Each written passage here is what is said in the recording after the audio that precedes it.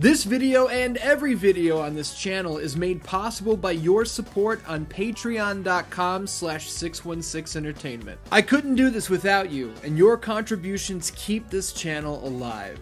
You can also grab an official shirt over on prowrestlingtees.com/616entertainment.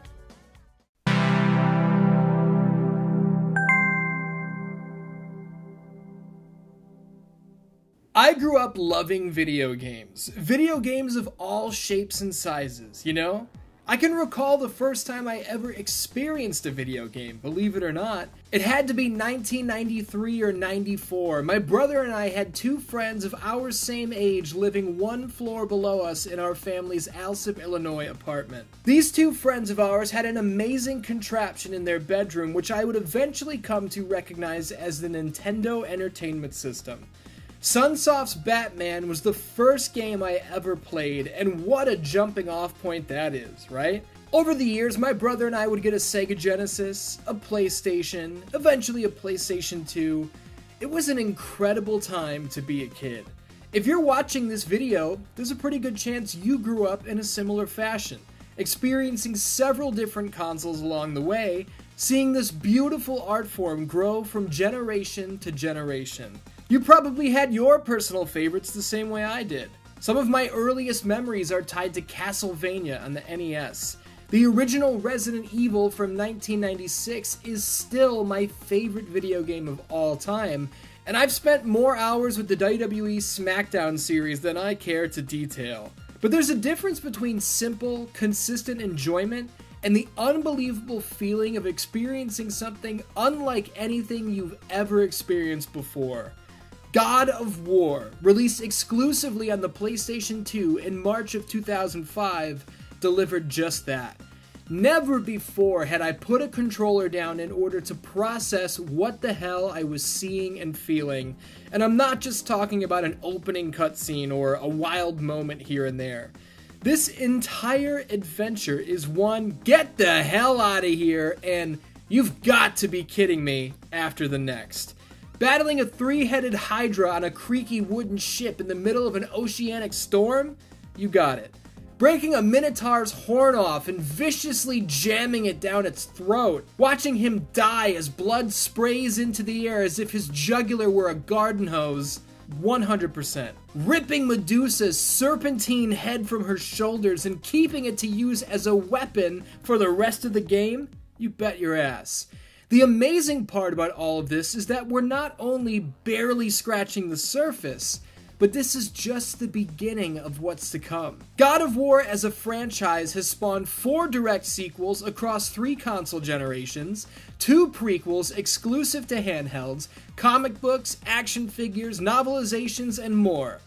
And we're about to experience all of it together. Here and now, we're beginning our journey through the history of God of War.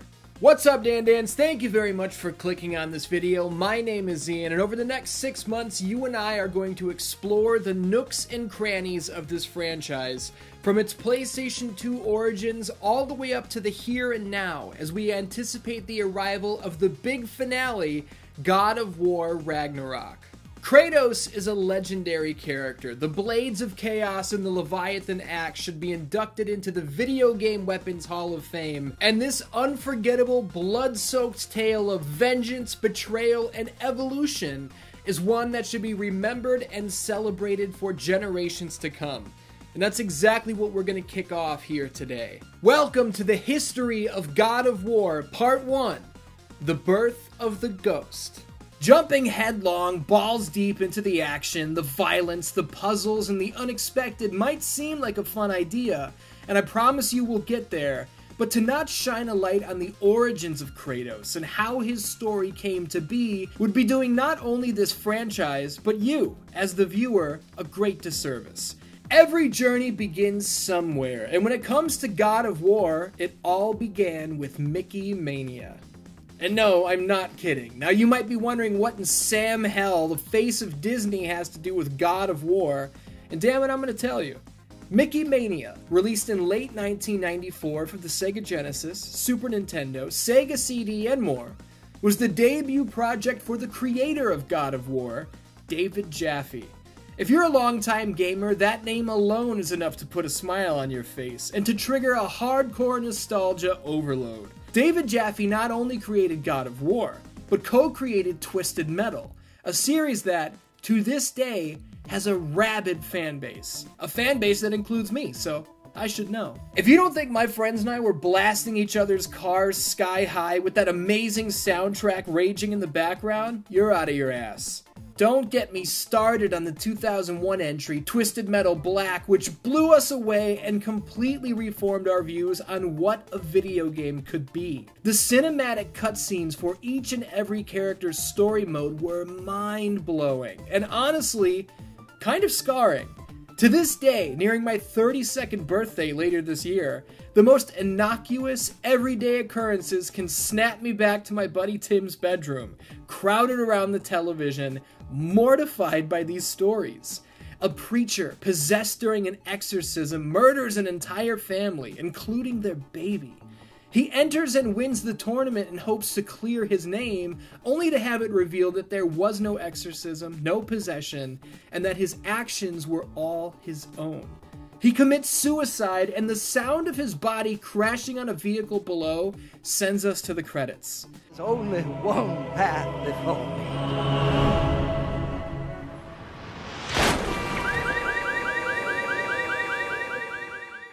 A Vietnam veteran, captured, tortured, and starved in a 25-foot hole, was forced by the enemy to eat the rotting corpse of his comrade in order to stay alive. Upon winning the tournament, his ultimate wish was granted: the opportunity to consume the flesh of the man who put him in that position.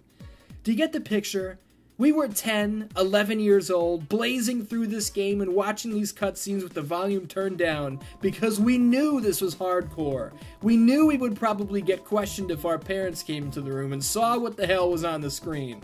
This was the best. These are the memories that stick with you, and that's David Jaffe's work. Now, I was 14 when God of War came out. I had no idea what was going on. I didn't come into God of War going, oh dude, this is directed by the same guy who did Twisted Metal Black. I had no clue. But now that I'm older, and I do know that, it's actually fairly obvious. There are similarities all over the place, and we'll touch on them going forward. Quick salute to the man of the hour, though. David Jaffe, you beautiful bastard. But David Jaffe wasn't alone, obviously. There was an entire team behind the creation of God of War. That team was Santa Monica Studio, responsible for such titles as Kinetica, the 2001 PlayStation 2 racer, God of War 2, God of War 3. I mean, it's Kinetica and then all God of War games. It's almost like this is their bread and butter or something, right? Santa Monica Studio, if you're unaware, is a first-party developer under the PlayStation Studios banner. Some of you watching this don't need that spelled out for you, but hey, not everyone follows the industry as close as we do, alright? Be cool. Here in 2022, first-party teams are invaluable. There's a reason that Sony bought Insomniac Games after the release of Spider-Man in 2018. There's a reason Microsoft paid $8 billion for Bethesda and close to $69 billion for Activision Blizzard King shortly thereafter. When you're drafting a team to compete at the highest level, you want the best of the best playing for your team and wearing your jersey. In the PlayStation 2 generation, Sony's roster of first-party offerings played a huge part in what was, without question, an unparalleled era of dominance. Naughty Dog gave us the Jak and Daxter series, and would go on to deliver Uncharted and The Last of Us. Polyphony Digital's Gran Turismo 3 and Gran Turismo 4 hold the number 2 and 3 slots in the best-selling PS2 games of all time list, trailing only the juggernaut that was Grand Theft Auto San Andreas. Insomniac's Ratchet & Clank series, Sucker Punch's Sly Cooper trilogy, the list goes on and on. I'm not going to run down the entire call sheet because that'd be ridiculous. Why am I telling you all of this? The topic at hand is God of War. Why are we digging this deep into PlayStation 2? We're doing this because it's important. It's history.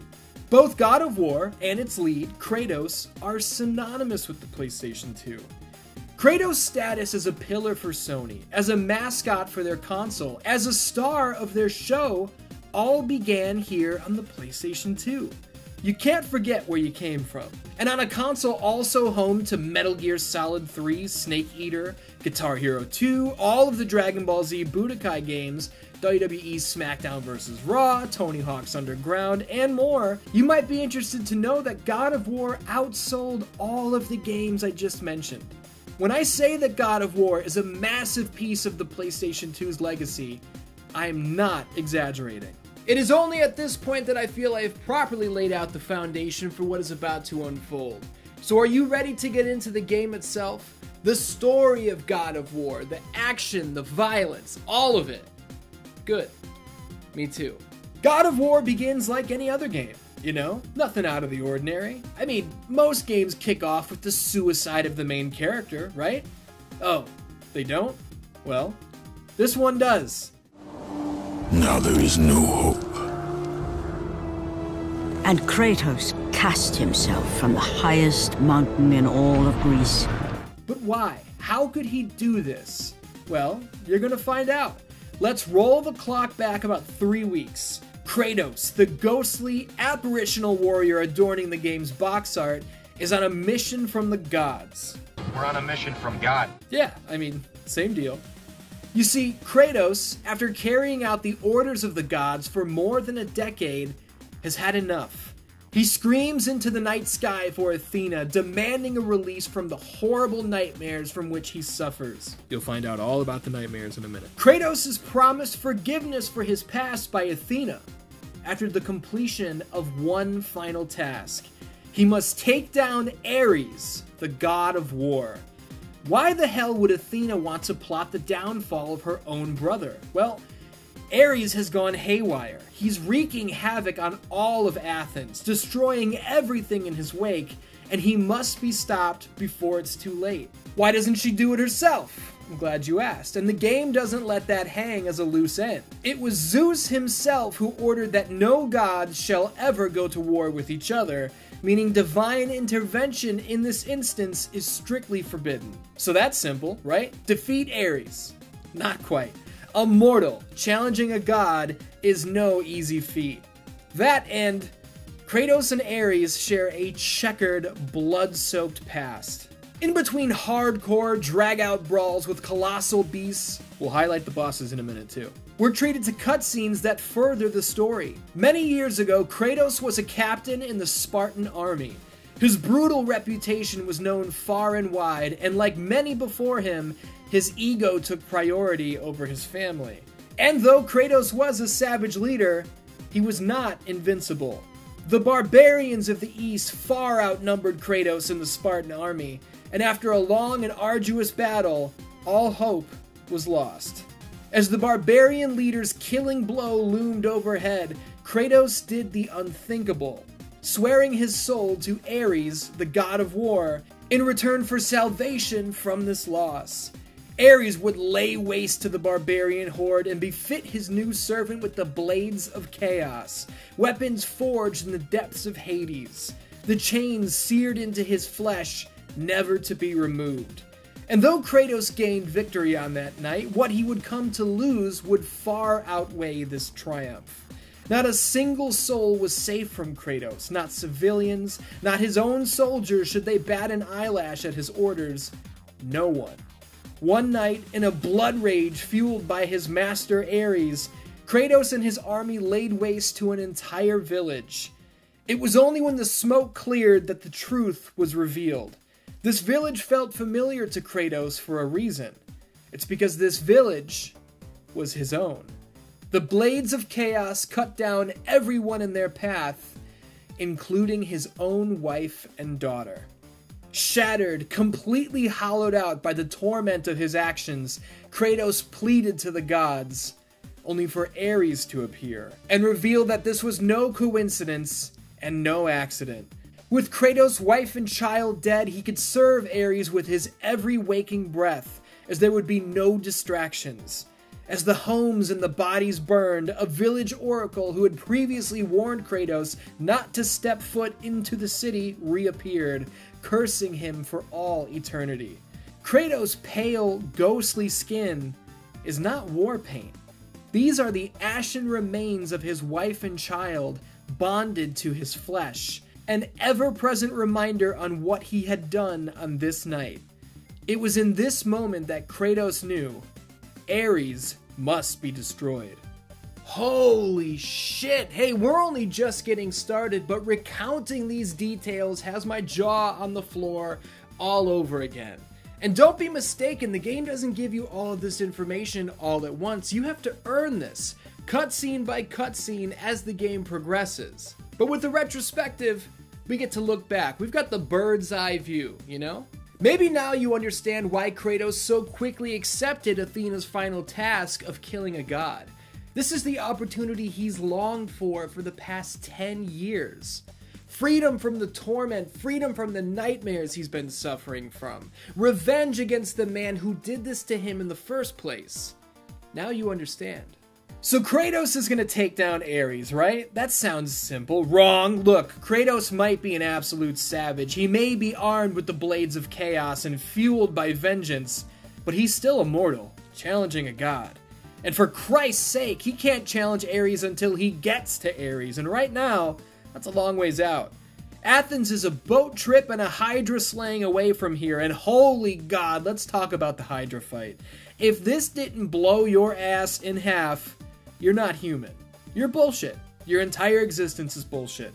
The roar of this beast, to me, is about as iconic as Godzilla, as the legendary T-Rex.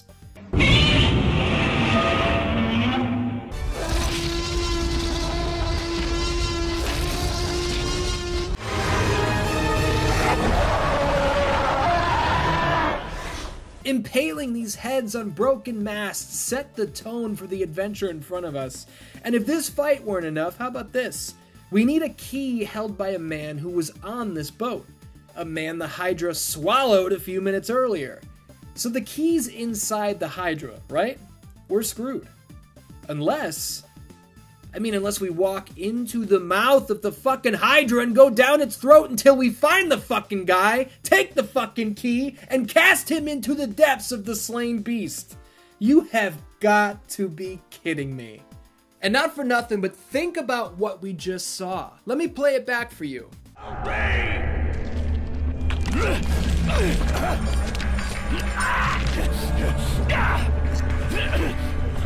Thank you! Thank the gods you came back for me! I didn't come back for you.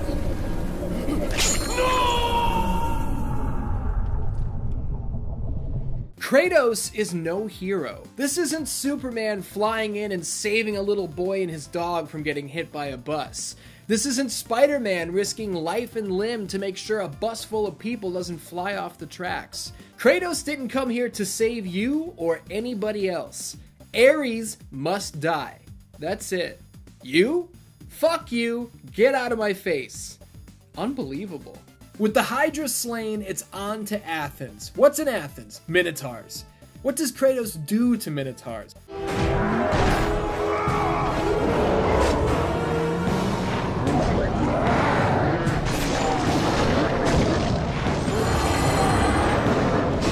Onwards, right? Wrong. Big boy Cyclopses drop in to stomp ass. Gotta stab him handle deep right in the eyeball. Bye-bye, big boy. Medusa makes her presence felt. For a second. Kratos rips her head clean off, and guess what? Her gaze, the eyes that turn enemies to stone, is now ours to keep. And that's a mechanic I've carelessly glossed over so far. Each one of the gods, along the way, will lend us a hand and grant Kratos new abilities. For the Hydra fight, Poseidon gives us his rage. Later on, Zeus's fury allows us to throw lightning bolts to drop distant and airborne enemies. Mixing and matching these abilities is key to certain battles. They can make or break your experience, and yes, they're all upgradable, as are the Blades of Chaos. All of these red orbs spilling out of chests and slaughtered jabronis, these are our experience points. If you want to stand a chance in hell as the game progresses, you better spend these points. I also want to take a quick second to put over the design with how we obtain new powers and abilities. I don't know about you guys, but I really detest playing a game where a character is muttering to themselves over and over, "I bet I can scale that wall if I use my grapple hook." oh, my bag is getting heavy, I better head back to camp. I'm not stupid. I know what I'm doing. God of War gives us a new ability, they force us to use it one time so we understand the concept, and that's it. The game will never bug you about it again. Use it or don't, that's up to you. I love it. Okay, back to business. We're in Athens, we gotta find the Oracle, she's got some sort of gimmick to aid our quest for vengeance. But who the hell is this guy? Let me just play this for you, as it is, in my opinion, one of the coolest parts of the game. Good, my boy, good. Athena has chosen wisely. I knew it was so. Who are you? So, you have the blades, the skin as pale as the moon. You are the one indeed. Perhaps Athens will survive at that. But be careful. Don't want you dying before I'm done with this grave. A grave? In the middle of a battle? Who will occupy it, old man? You will, my son. Oh, I've got a lot of digging to do indeed. All will be revealed in good time. And when all appears to be lost, Kratos, I will be there to help. That's a bit haunting, is it not? Holy Christ. And if you feel like this is all happening at a breakneck pace, that's because it is. God of War does not dilly-dally. We are not tiptoeing through the tulips. There is no filler here. Every single second of this adventure matters. Now that, I appreciate. Hey, we found the Oracle, son of a bitch! It's a race against the clock to rescue the Oracle. After going through all this nonsense, she spills the beans. We need to secure Pandora's box in order to stand toe-to-toe with Ares. That's the game changer. So off we go. Have you ever traveled across a bridge made of a gigantic sword? This is what I'm talking about, man. These are the moments that force you to stop and just take it all in. Where the hell is Pandora's box, anyway? It's hidden in the middle of the Desert of Lost Souls, which is crawling with sirens and plagued with eternal sandstorms. Is that all? No. Somewhere in the desert is the Titan Kratos, the last of his kind. Pandora's box is stashed away inside the temple, which is chained to Kratos' back. Yes, we're about to play an entire level on the back of a living being. When we're talking about scale in video games, the feeling of enormity and what seems like endlessness, God of War picked up the bar and set it higher than any game I'd ever played before. Shadow of the Colossus might have come to mind for you, and that's another great example, but God of War was on shelves in March of 2005, and Shadow released in October of 2005. Over the next several years, games like Resistance 2, Dead Space, Infamous 2, all of these massive enemies had me going, yep, that's some God of War shit right there. And it's not just the enemies, but the environments as well. When the camera pulls way out, we can feel the scope of these stages. It's out of control.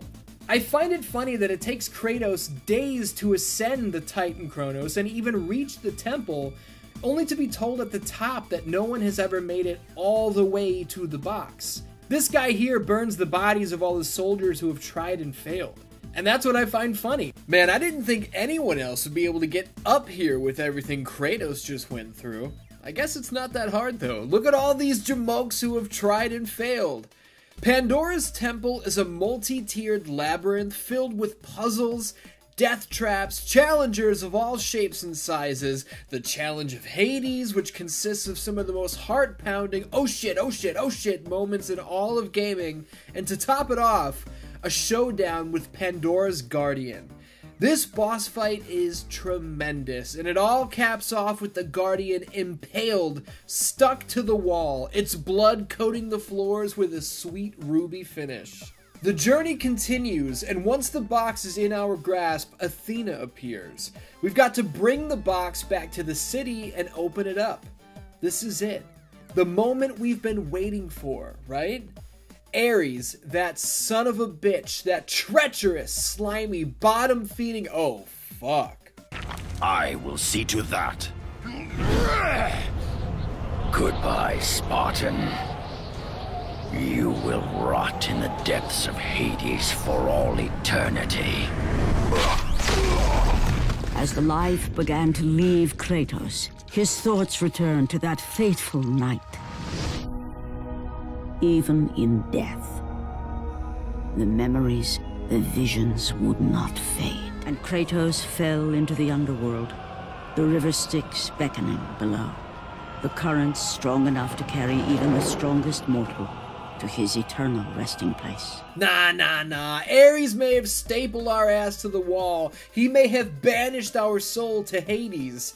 But that's not going to keep Kratos down. No way, not after all this. The ghost of Sparta's rage cannot be contained, not even by Hades. You again?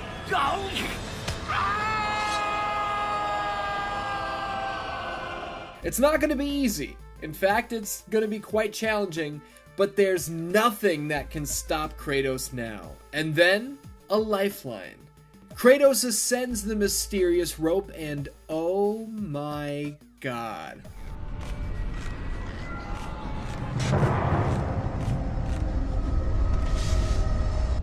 Ah, Kratos.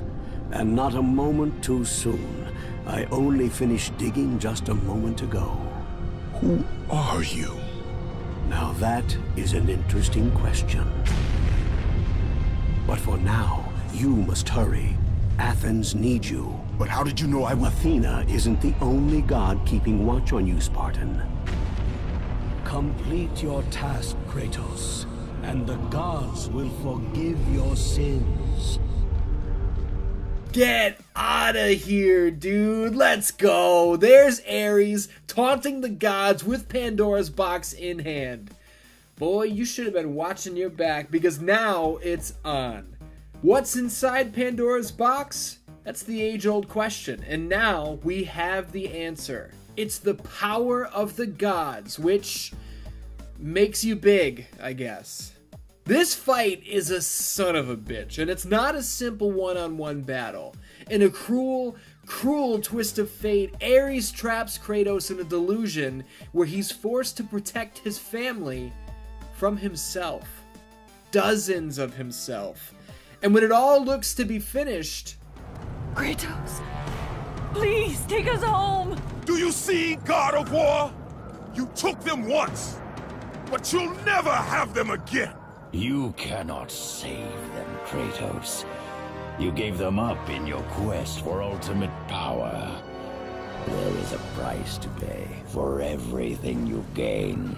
Not that price. I didn't want them to die. No price is too high for what I offered, and you rejected me. A god! Now, you will have no power, no magic. All that is left for you is death! Oh, not again. You should have joined me, Kratos. You should have been stronger. By the gods. The battle was not over. The gods, it seemed, had a final gift for Kratos. I still have allies in Olympus, Ares. Now, you will see how strong I am. Again, are you kidding me? The war rages on, back and forth, in a fight where a health bar is shared at the very top. Every time Ares strikes, he steals his dwindled energy back, making our every move an important one. But when it's all said and done... Remember, Kratos, it was I who saved you in your time of greatest need. I haven't forgotten, Ares. I remember how you saved me. That night, I was trying to make you a great warrior. You succeeded.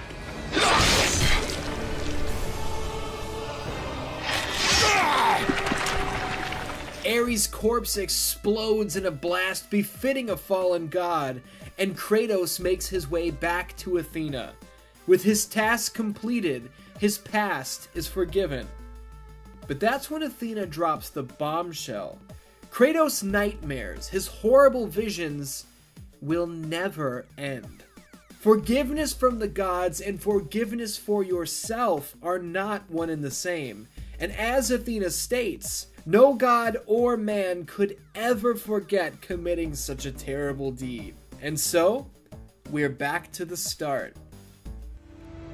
Now there is no hope. And Kratos cast himself from the highest mountain in all of Greece.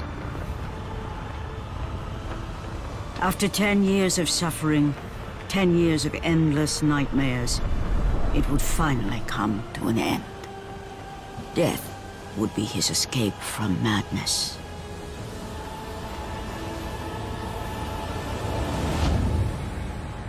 Only, the gods had other plans. Kratos was lifted from the depths and given a new purpose.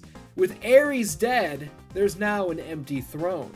As we ascend the golden heights of Mount Olympus, we, the player, recount the journey we just conquered. Kratos, the ghost of Sparta, is now the god of war.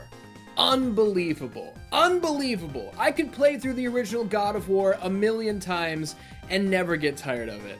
The story is insane. The gameplay is phenomenal. The twists and turns. Get out of here. And there's so much more to talk about. Look, I promise I'm not going to keep you here all day, but this is the history of God of War Part 1, and we need to start things off with a bang.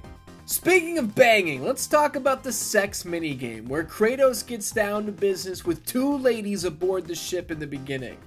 This has been labeled, years after the launch of the game, as misogynistic, which the franchise creator and game's director, David Jaffe, has fired back on multiple times. Kratos isn't taking advantage of these women. Kratos isn't forcing himself on anyone. To view consensual sex as misogynistic somehow doesn't really compute with me. Is it shitty of Kratos to try and bury his guilt in sex and alcohol? Sure, but guess what?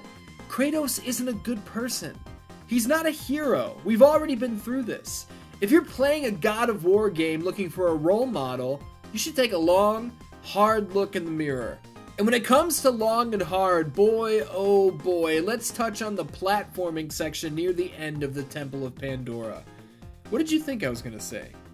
This sucks. Jumping across gaps, climbing across walls, all of it throughout the rest of the entire game feels great.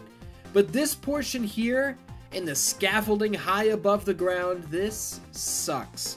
One false move and you're dead. Is it my fault? Should I just get good? Why don't you get good, jabroni? You know what's good? These quick time events. Yeah, I said it. The quick time events are awesome. And you know who else thought they were awesome? Fucking everybody. God of War set the bar when it came to scale, and God of War changed the game when it came to quick time events. These weren't common back in 2005. Resident Evil 4 had QuickTime events, but they were not the norm.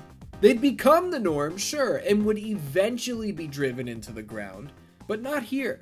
This was the hotness in 2005. As far back as 2004, the year before God of War launched, Santa Monica Studio would describe God of War as merging the action of Devil May Cry with the puzzle solving of Ico. But the comparisons don't stop there, as David Jaffe himself has credited Onimusha as a strong inspiration as well. What's funny is that not all inspirations come from such obvious places.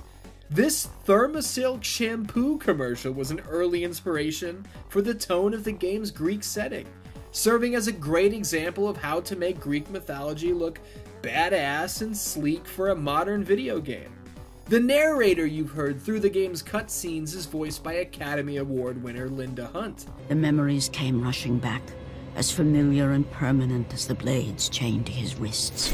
Names like Morgan Freeman and James Earl Jones had been batted around, but it was a Lexus commercial featuring the voice of Linda Hunt that sealed the deal for David Jaffe. Chaos reigns and panic gnomes when something wicked this way comes. I'm serious about these last two as well. This comes straight from the mouth of Mr. Jaffe himself. That's also where I learned that there was a full-length, full-game commentary track recorded and discarded because it wouldn't fit on the disc. This recording was never released and may be considered a lost piece of God of War's legacy. But it's not like there's no behind-the-scenes information here. I mean, good lord. Look at this, the character graveyard. The game calls this where rejected characters go to die. But to me, I think this is where they go to live on. If the character graveyard weren't included on the disc, we would never know about any of this. If you're a nerd like I am for this sort of thing, this is heaven. Kratos was almost a dude with dreadlocks. He was almost blue. Good thing they went with red though, as blue Kratos looks exactly like the barbarian from Diablo 2. This game is overflowing with extras, man. Making of featurettes, discarded levels. Come on. So good. I don't know if I should be doing this, but I'm going to. I'm gonna spill the beans.